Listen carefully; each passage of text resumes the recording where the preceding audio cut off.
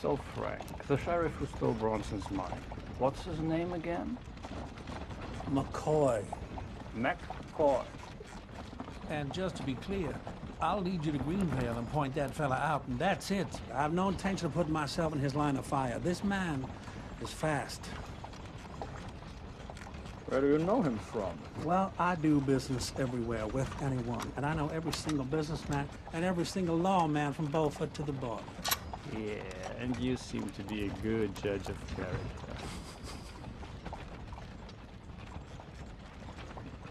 Why do you suck on them?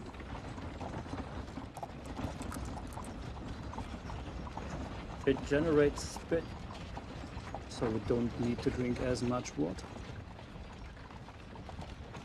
Bullshit. Well, we can discuss it further when you're finished your water. We got company. State Rangers.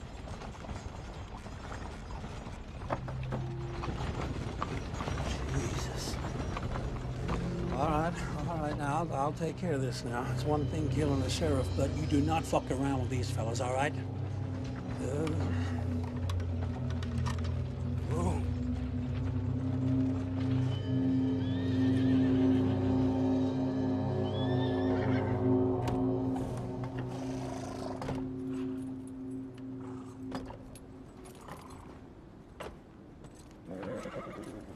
Good morning, gentlemen. For what it's worth in this hell of a place. Where are you headed? Greenvale. See if we can do a few business deals. Greenvale ain't no place to be doing business deals. Well, maybe we can make it one. I can be pretty persuasive.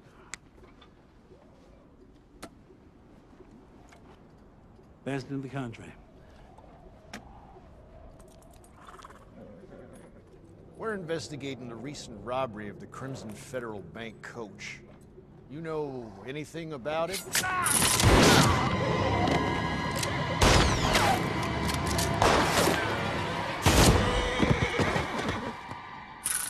Why? Why the fuck did you do that? They were leaving! Christ, now we'll have the whole goddamn army down on our backs. I see no witnesses.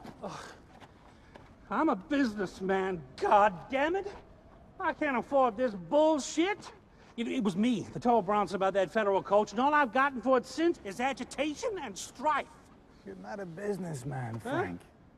You're a former jailbird degenerate with clear food-related issues who thinks he's won just because he managed to sell a couple of cans of beans. Well, that's all. You know what I think, Frank? I think maybe you tipped off the sheriff as well as Bronson about the federal bank money. What do you say? Do I just blow your brains out now so we don't have to worry about it anymore? Or do you take us to that sheriff right now? Let's go! I want that money by sundown.